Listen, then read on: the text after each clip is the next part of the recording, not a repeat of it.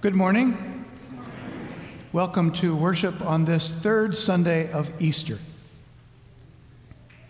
Our acolyte today is Theo Shook. Thank you, Theo. We would like to offer a warm WCC welcome to choir members from Macomb Solel Lakeside Reformed Jewish Community in Highland Park. Welcome, choir members. We also welcome today organist Nick Pershey. Our choir members sang this past Friday night at Shabbat services at Macomb Solel Lakeside Reformed Jewish Community. And today we welcome their choir to this interfaith choir experience today. We also welcome guests that you'll hear from a little bit later. The first is Tracy McKeithen. Tracy, we welcome you and your daughter Trinity, who are here today. Tracy is Executive Director of Family Promise, an old partner and friend of Winnetka Congregational Church. We also welcome representatives from Building Peaceful Bridges. You'll also be hearing from them a bit later in today's service. The co-founders of Building Peaceful Bridges are Lori Lucchetti, whom I will interview during the sermon time today, and Alam Mahmoud. Alam is not able to be here today, but there's a book about Alam's life. It's called A Disappearance in Damascus. It's written by Deborah Campbell. This book will be available at the tables in the neo-narthex after the service today. This book is about Alam's disappearance during the Arab Spring turmoil in Syria in the early 2010s in that area. And the journalist, Deborah Campbell's efforts to find Alam, and it's a fascinating book. It's available for $20 if you're interested in the neo-narthex.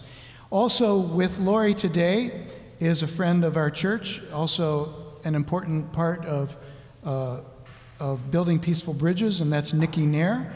We welcome you, Nikki. And also, remind me of your name? Lexi, who's the volunteer coordinator for Building Peaceful Bridges. We also are glad to welcome you. On April 28th, a couple of weeks from today, Community Youth Group will meet here. It's a number of churches, high school youth groups coming together to do things more together than we can do them separately. They are collecting hygiene kits that will be assembled that evening, and the shopping list for those hygiene kits is available also at the shopping cart in the neo-narthex. These hygiene kits will be passed along to the Harbor, a shelter for youth in Park Ridge. At our church's annual congregational meeting after worship on May 5th, which is only 3 weeks from today. Am I right? Is my math right? One of the important business items will be voting on the proposed vision for Winnetka Congregational Church's future. The final version of the plan will be sent via email after the church council looks at it this coming Tuesday. We are looking on May 5th for not just a reluctant yes or a sort of yes, I guess so. We are looking on May 5th for a resounding, enthusiastic yes by members of our congregation to this vision plan. Thursday's messenger included the voices of 3 vision team members, each expressing why they are voting yes enthusiastically. Today, right now, you're going to hear from one other person who is also adding his enthusiastic yes, and that is Chuck Dowding.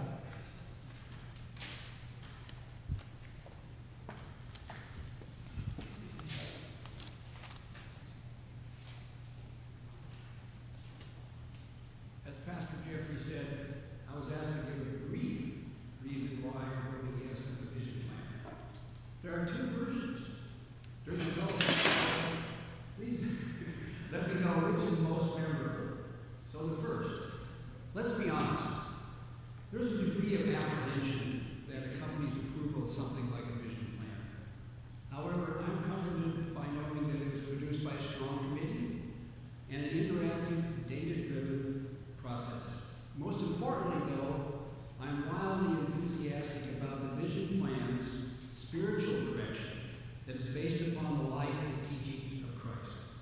This is an excellent path to reach out to the increasingly large number of those seeking inner peace and life's purpose, but not institutional religion. So that's the first one. The second version is a little different.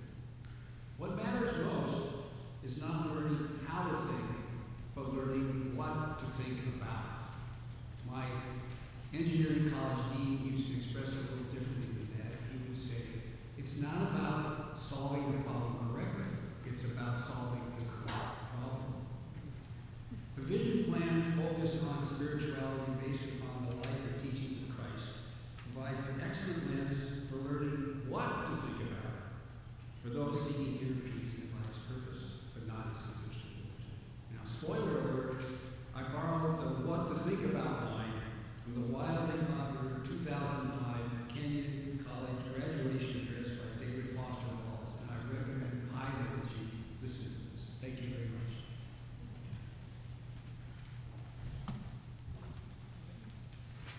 Pastor Allen has a quick announcement about another mission opportunity later this year. What better day to do this than on Mission Sunday? One of our church members, Xerxes Boot, is creating an interfaith travel experience to the ancient world heritage city of Antigua, Guatemala, to support the mission of Project Common Hope. Some of you are very familiar with this. For over 20 years, members of our church have traveled to Common Hope in Antigua. They've been inspired by the ministry that began with 2 school teachers that houses, feeds, educates, improves the life of those living in and around Antigua. Xerxes and others have made this trip many times, especially Xerxes. He has a love for it. And our Mission Doing Committee is supporting this trip as a way for WCC to reconnect to this great project that we've had history with, this impactful ministry, which we have such great confidence in. If you're interested, please talk with me after worship or contact me by email that is on the church website, WinnetkACongregationalChurch.org. The date for this event is November 10th through 16th. Thank you, Alan. And correct me if I'm wrong, but I think you went there yourself. I went here with Marla, and it was life-changing for both of us, and we'd love to go back sometime. Thanks. I invite you now to breathe in the Spirit, however you envision that or understand it. The divine presence that's always within us, among us, immediately accessible but too easily ignored and forgotten. Breathe in the divine Spirit. Breathe out hope and peace and joy.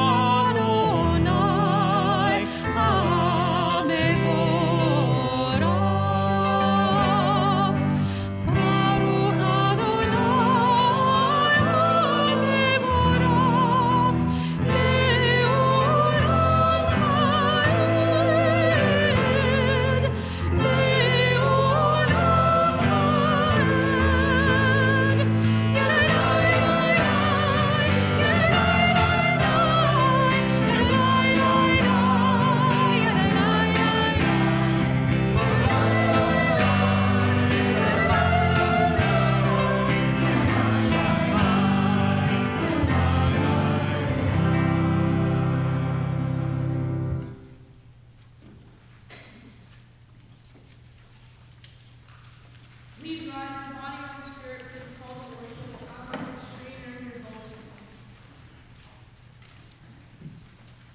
One of the scribes asked Jesus, "Which commandment is the first of all?" Jesus answered, "The first is, Hear, O Israel, the Lord our God, the Lord is one. You shall love the Lord your God with all your heart, and with all your soul, and with all your mind, and with all your strength."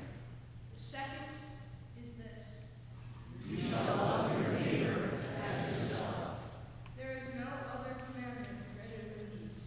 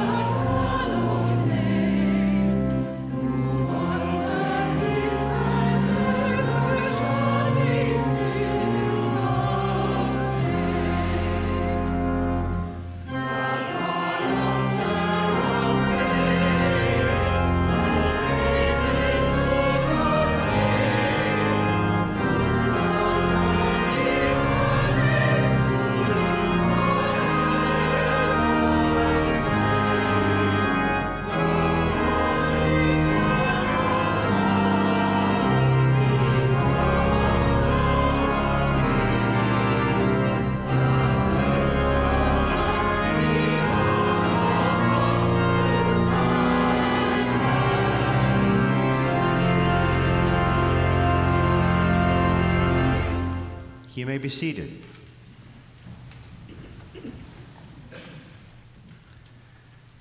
The Lord be with you. Dear Holy One, Resurrected One, in this time of worship, come close to us until your thoughts are our thoughts, your heart our hearts, your hands our hands, and all that we have, and all that we are, and all that we do will be a reflection of you and for your love for all. Amen. I invite you to pray the prayer that Jesus taught us to pray. Our Father, who art in heaven, hallowed be thy name. Thy kingdom come, thy will be done, on earth as it is in heaven. Give us this day our daily bread, and forgive us our debts as we forgive our debtors. And lead us not into temptation, but deliver us from evil. For thine is the kingdom, and the power, and the glory forever. Amen. Before children come forward for the children's time, I'm going to make a very strange but sincere request that if you are wearing shoes that have laces, unlace them. Is that the right word? Is that the word? Untie them. English is my first language, really. If they have Velcro straps, unstrap them. If you have slip-on shoes with no straps or laces, take them off and come forward. This will make sense to you, believe me. And last week at confirmation class, I asked some of our confirmands to help us. I know, Caitlin, you said you would help at this time. Caitlin, you can do the same thing. Oh, you need to bring your shoes with you. I didn't say that. Bring them with you if you're taking them off. Finn, you're welcome to come forward too. If Sammy's here, she's welcome. Come. Oh, Sammy, there you are. You just got ratted out by your dad. Okay, I'm going to untie. That's the word. Untie my laces. Okay. How are we doing? Anybody else want to join us? Here we come. Here's one more. You're waiting for one more? Okay, here's Wyatt. Wyatt's got laces. Something tells me running with laces untied is not a good idea. Good morning. How are you? You're forgetting someone? There's someone else? Your sister? Well, sister can come if sister wants. There she is. And if she, and I see. Those are some serious straps you got going on, sister. Yeah, we'll strap them up later. Yeah, that's the whole point. Okay, good morning. So, what are some things that you can do? What are some things that you can do? What are some things that you can do? No, not with the shoes, just in life. What are some things that you can do? What are some things you can do? Build. What? Build Legos. Build Legos? I know there's something you can do, Miss Caitlin. Play volleyball. What can you do? Play lacrosse. What? Say it again. Play lacrosse. Play lacrosse. What can you do? What can you do?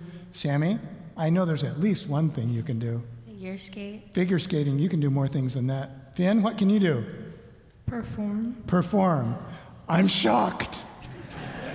Wyatt, what can you do? Eat an 8-foot burger. Eat an 8-foot burger. Thank you. But even though everybody can do something, nobody can do everything.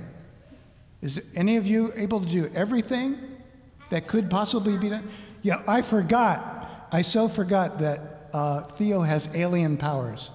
So theoretically, yes, Theo can do everything. But none of you, except maybe Theo, can actually drive a car yet. I hope. Although you're getting really close, Sammy. Okay. Do you know what? Even grown-ups can't do everything. Even grown-ups can't do everything. And you thought we were the superpowers ones, right? Even Jesus couldn't do everything, and he had helpers. Jesus had helpers. And now that Jesus doesn't walk the earth anymore, guess who Jesus' helpers are? Us. We are Jesus' helpers.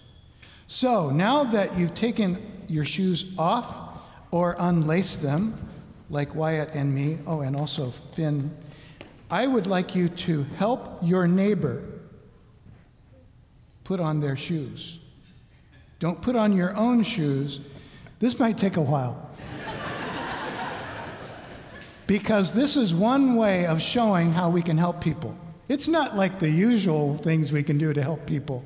What are some of the things you can usually do to help other people? What's an example, Wyatt? When someone's bleeding, you can bring them a Band-Aid. Thank you. Or if it's really bleeding, you can apply a tourniquet. I'm just my, addition there. Theo, what can you do to help people?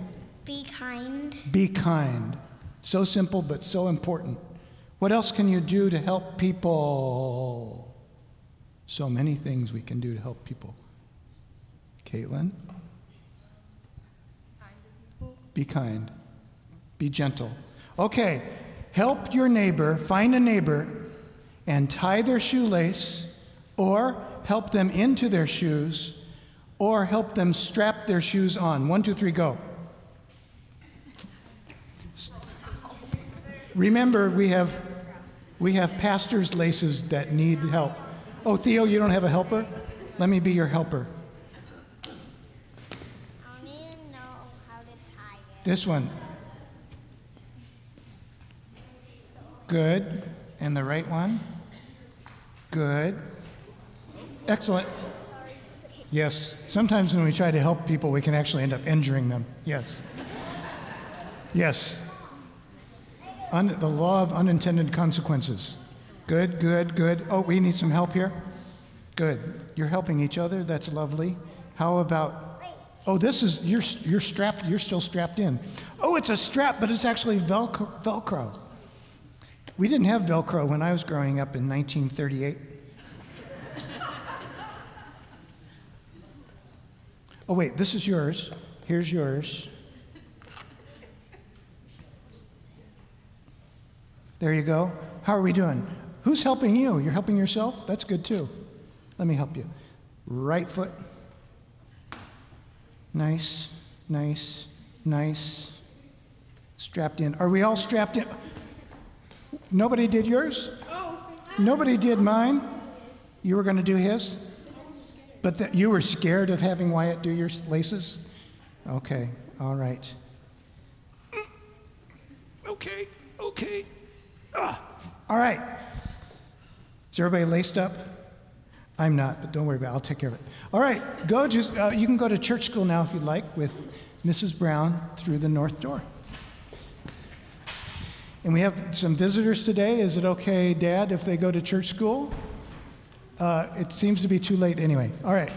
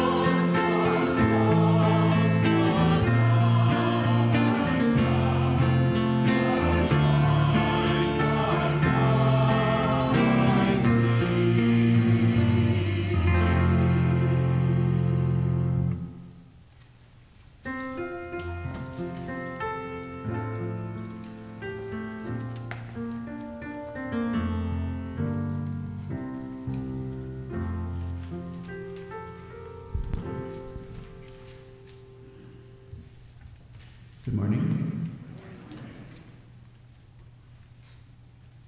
Luke offers another post-resurrection appearance of Jesus. It is similar to post-Easter accounts found in Matthew and John. While they were talking about this, Jesus himself stood among them and said to them, "Peace be with you." They were startled and terrified and thought that they were seeing a ghost. He said to them, "Why are you frightened? And why do doubts arise in your hearts? Look at my hands and my feet. See that it is I myself. Touch me and see, for a ghost does not have flesh and bones, as you see that I do. And when he had said this, he showed them his hands and his feet. Yet for all their joy, they were still disbelieving and wondering. And he said to them, "Have you anything to eat?" They gave him a piece of broiled fish, and he took it and ate it in their presence. Then he said to them, "These are my words that I spoke to you while I was still with you, that everything written about me in the law of Moses, the prophets, and the Psalms must be fulfilled." Then he opened their minds to understand the scriptures, and he said to them, "Thus it is written, that the Messiah is to suffer and to rise from the dead on the third day, and that repentance and forgiveness of sins be proclaimed in his name to all nations, beginning with Jerusalem. You are witnesses of these things. Behold, Christ among us."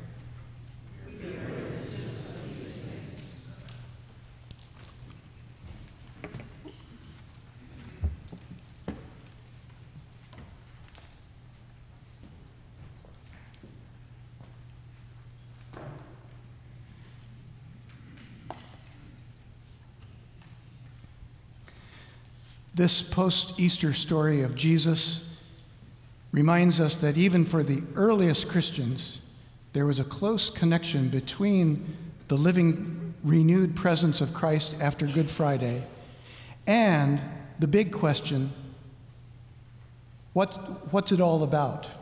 So what? What are we supposed to do with this news that Jesus is not dead but alive? The answer in the early church wasn't so much about belief, it was more about action.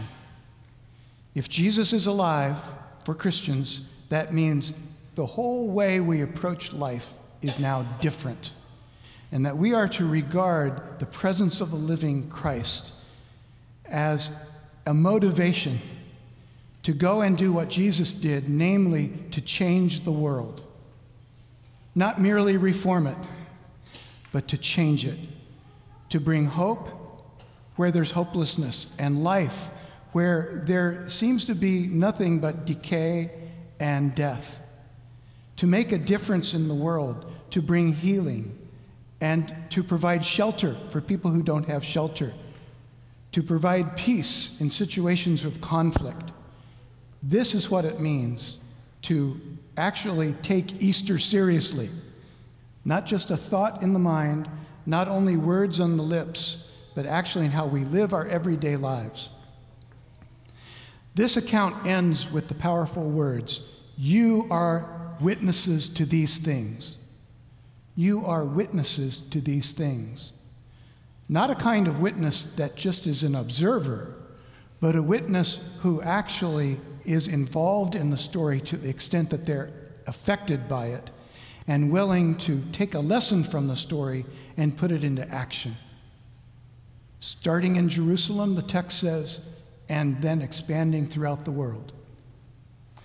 Today, I'd like you to meet two people, each representing an agency. One is an old friend of Winnetka Congregational Church, Family Promise. And I'd like to invite forward their executive director, Tracy McKeithen.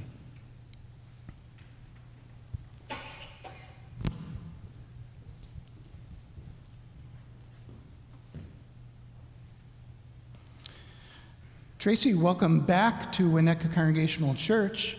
I know you've been here before, and we are very happy to have you back again. Thank you.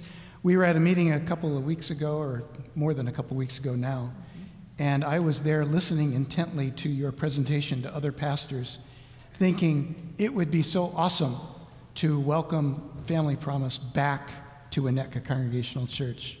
Tell us a little bit about how Family Promise got its start. Family Promise, Chicago North Shore, so we are one of over 200 networks of Family Promise. We started from a member of this church who lived on the East Coast, and his job brought him to Illinois, and his family volunteered at the Family Promise in his home church.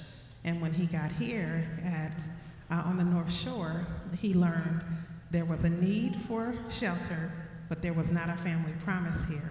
So he met with some others, started talking to clergy, and Family Promise was born in 2009.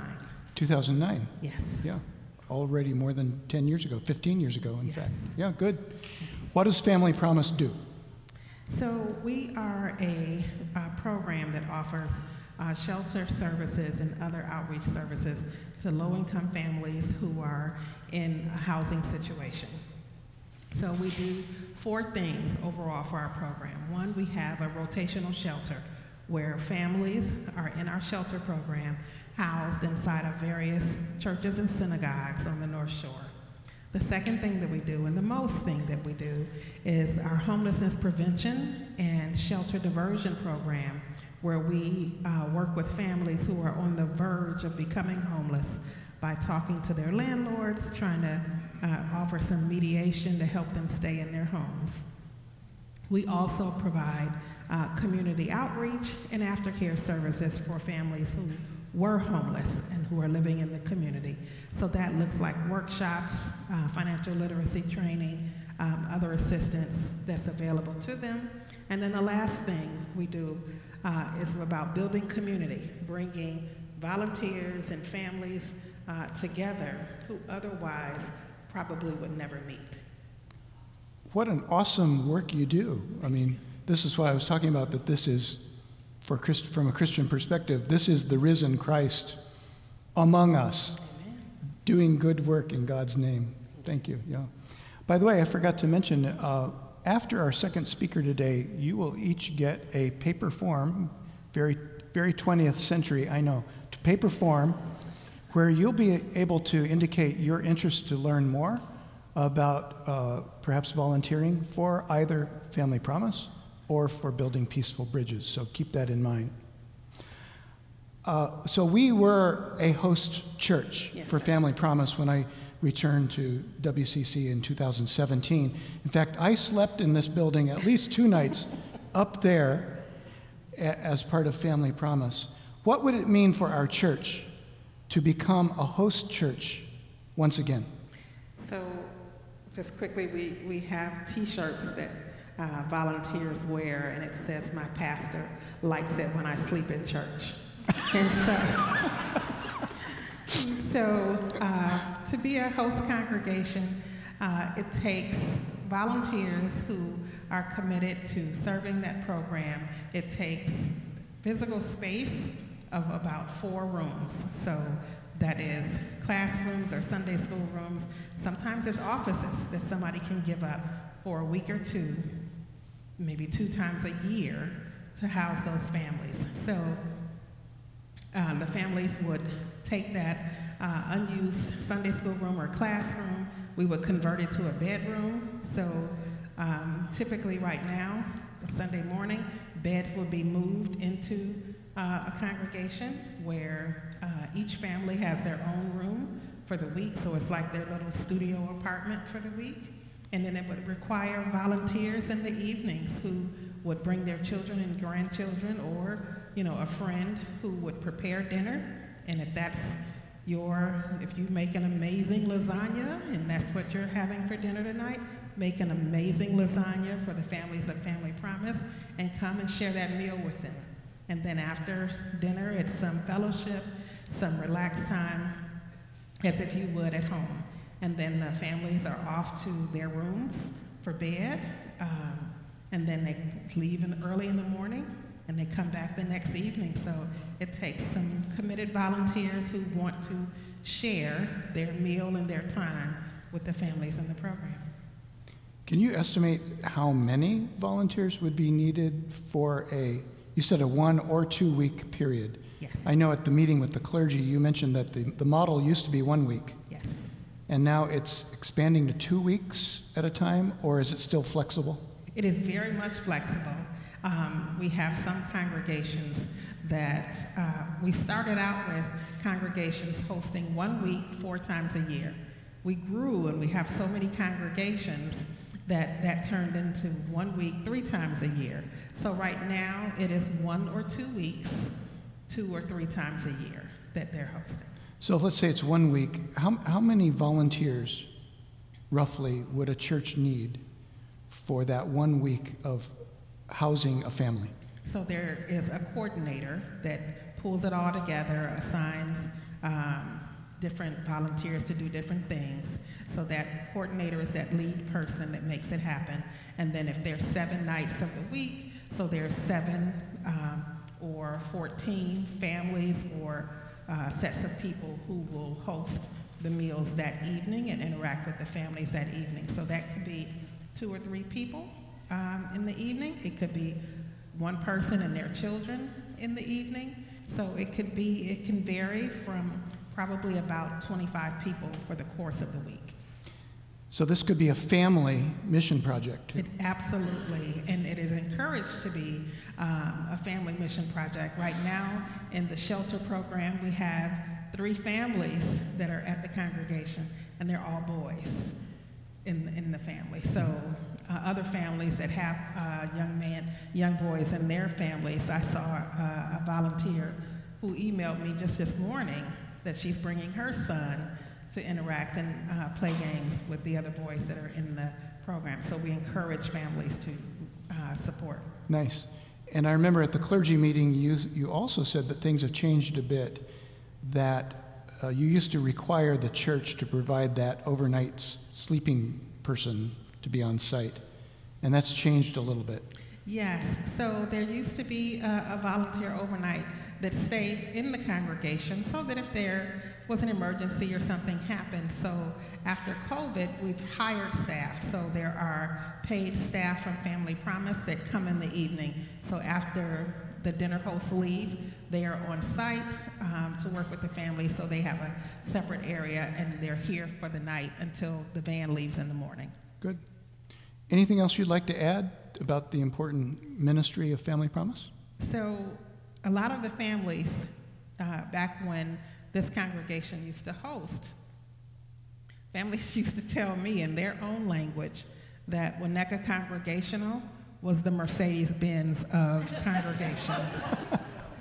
And that was because we had a gym, and right. in the bedrooms there were televisions on the wall, and other congregations didn't have. We have a shower. Yeah, and you have a shower. I remember that. So, yeah, so those different things. And, I would not know people from this congregation. I would have never been here if it had not been for this congregation and Family Promise coming together to make it happen. We have families, a recent mom that moved into her apartment in February, and she wrote me a letter, and she wrote a letter to the congregations for me to share with them, and it was thanking those volunteers for showing up for her and for seeing her, and not just providing meals and providing dinner, but having that conversation to sit down with her. So she reminded me that our families that we serve are people too, and that it's important that we see them when we're interacting with them and sharing a meal with them. That sounds like the risen Christ to me. Yes, sir. Thank you so much, Tracy. And Tracy will be available at a table in the neo-narthex afterwards if you'd like to speak some more with her. Thanks, Tracy. Yeah.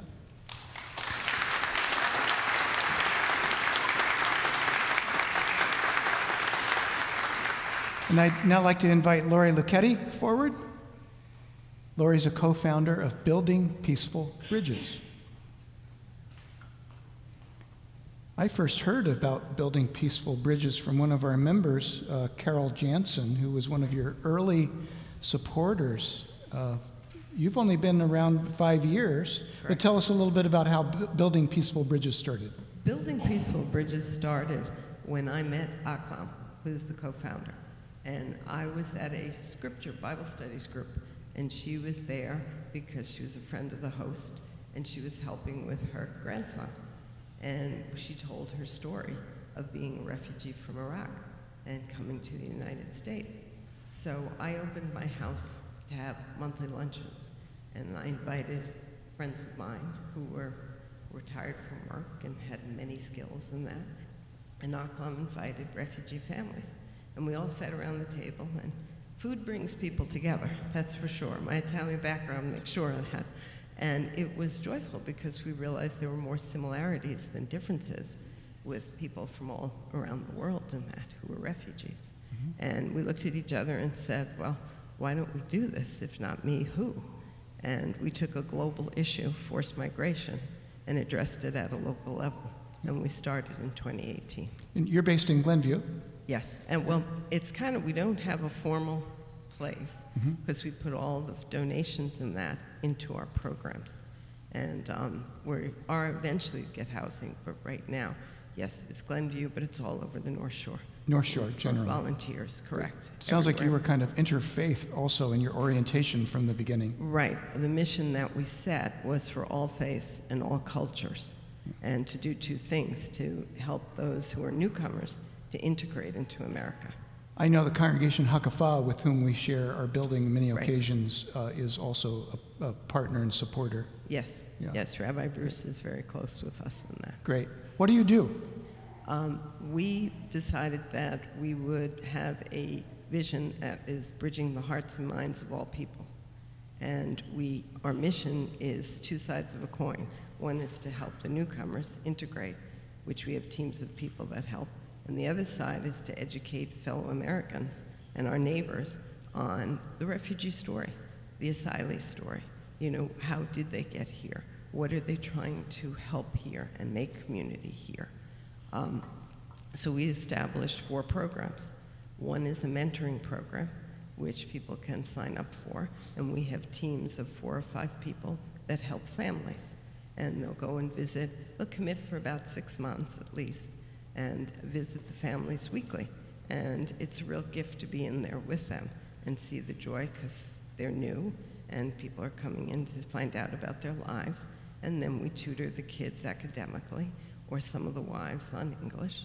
We also sponsor families if they need rent assistance, if they need food help, from coaching of financial things, because our systems are very different than any in the rest of the world in that. So they're learning. And then we have a Bridge to Belongings program, which we have a free store in Wilmette. Father Watts from St. Francis St. Joe's gave us a couple of floors in the empty convent.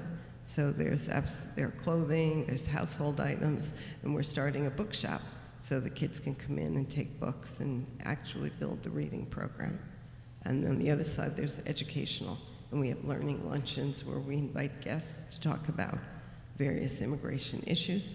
And we have a book club that is 3 times a year with the author on various stories, like Aklam's story. And we do advocacy work.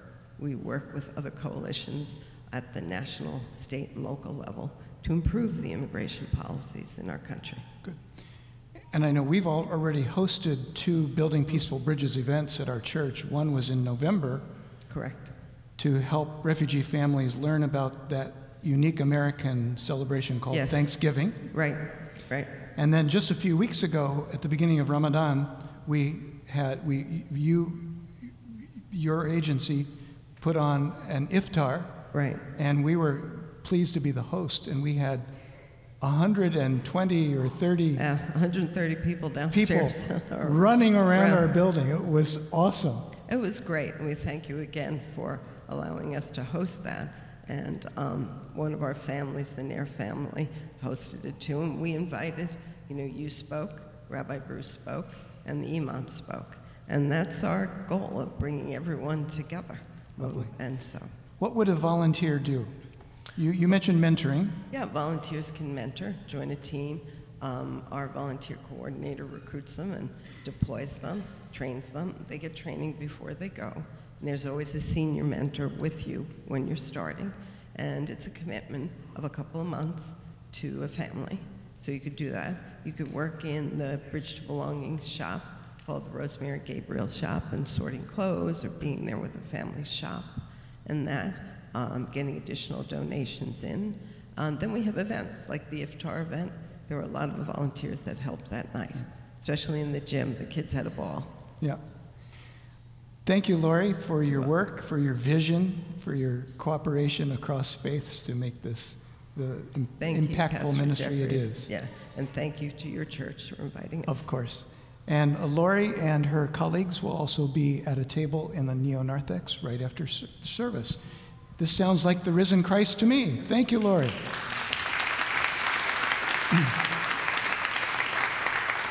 So I'm asking our ushers now to hand out the green indication of interest forms. If this is not a commitment, of course, it's an indication of interest. And there's a place there for you to indicate Family Promise. You can indicate Building Peaceful Bridges. You can indicate both. And for those of you watching online, there is a QR code that should be popping up on your screen right now.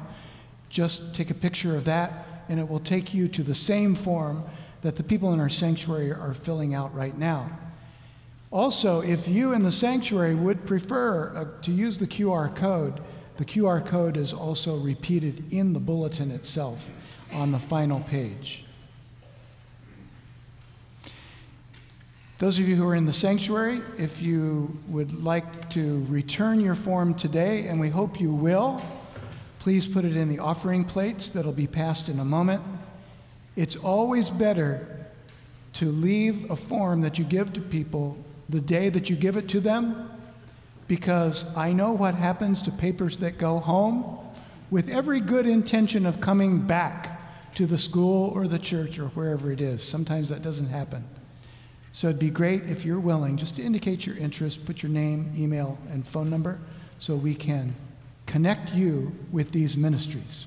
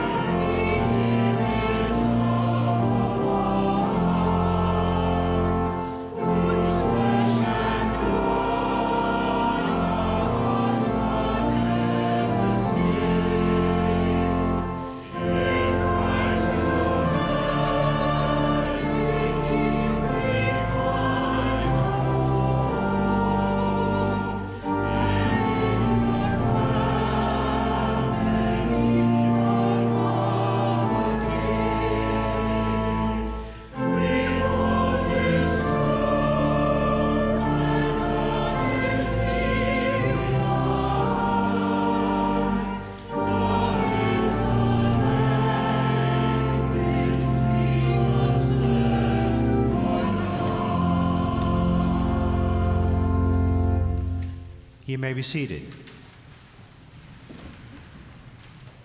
This morning, I'm going to invite you to join with me in a series of bidding prayers. After each petition, I will say, Lord, hear us in our silence, and then there will be a moment of silence. May we use those times of silence to know God's presence and to share in the prayer that's been lifted up. The Lord be with you.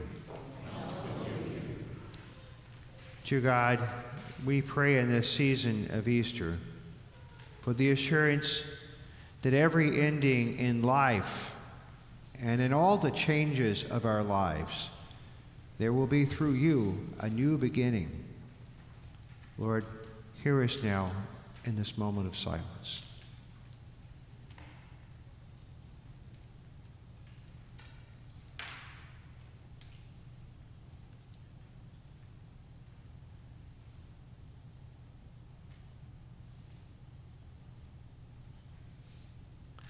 Let us pray for those who work to bring peace and justice and healing in the lives of others and in our divided world. Especially today, we lift up before you your servants of Family Promise and Building Peaceful Bridges. We pray for them and all whom they serve. Lord, hear us in our silence.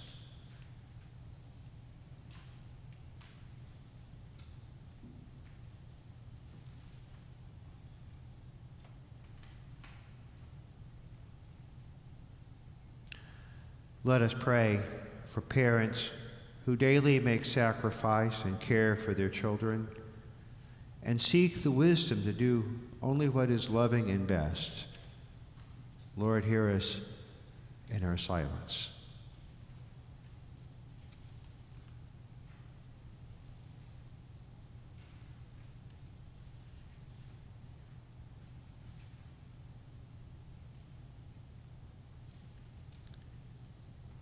Let us pray for those who have died, that God's light may shine on them into perpetuity.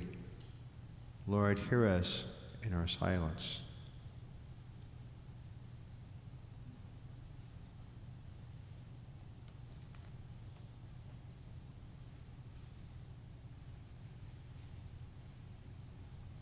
Let us pray for all who have lost a loved one to death. Lord, hear us in our silence.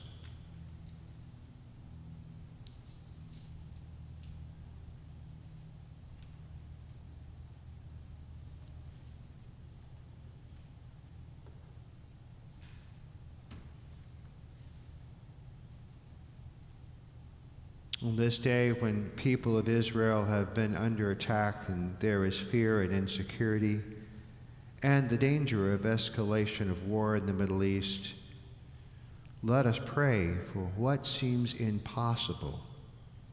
Let us pray for peace. Let us pray for the well-being of all people on all sides of this conflict and other conflicts, that God's vision of justice and peace may become a reality. Lord, hear us in our silence.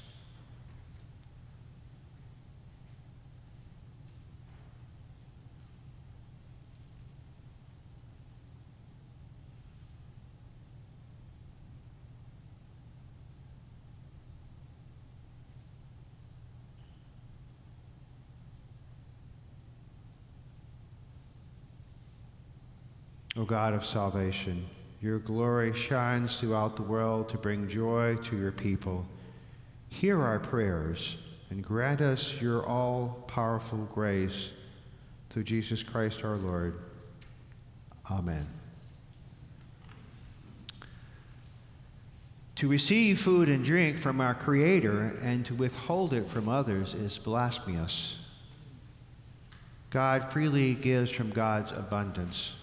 Then let us freely give from our abundance. I invite the ushers to come.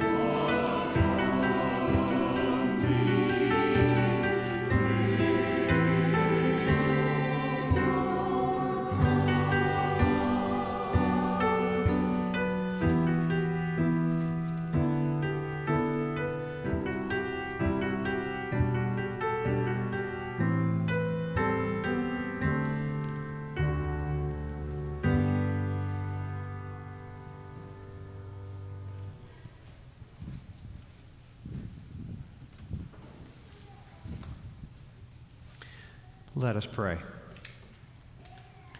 In our offerings, O God, we proclaim that what we say we believe is what we will do. We proclaim our worship and our work are one. We proclaim that life is undivided. Amen.